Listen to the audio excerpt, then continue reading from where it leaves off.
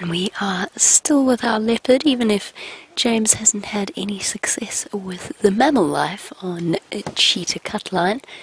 The queen is enjoying the Dacre kill and giving her cubs a demonstration as to what they'll be able to do with their teeth one day, as she crunches her way through the bits of bone that they had to nibble around.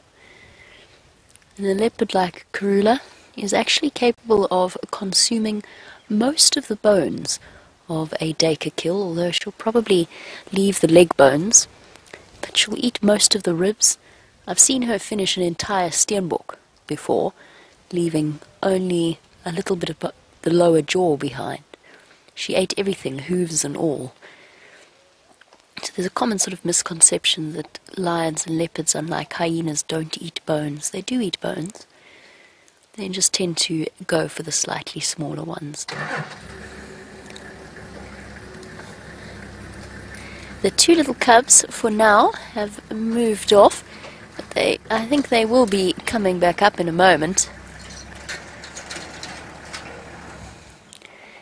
Now, Deb, in Ohio, you were wondering about how old the cubs will be before they go their separate ways and whether or not they will know each other when they meet up again.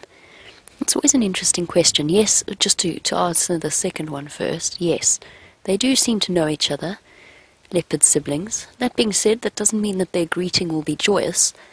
So, even between mother and daughter, or father and son, leopards are by nature solitary and territorial, which means that they tend not to be very tolerant of another leopard of the same sex. Different sexes, so a male and a female meeting up, might be a little bit more peaceful, a lot less growling, perhaps less posturing over the territory. But it's one of the big things about male and female leopard cubs is that the females tend to stick around close to home. The males, when they reach full adulthood, will actually move quite a bit further away. And when they separate will depend upon, as I said earlier, the female cubs usually reach independence first, so she most likely, Karula's female cub, will be the first to go.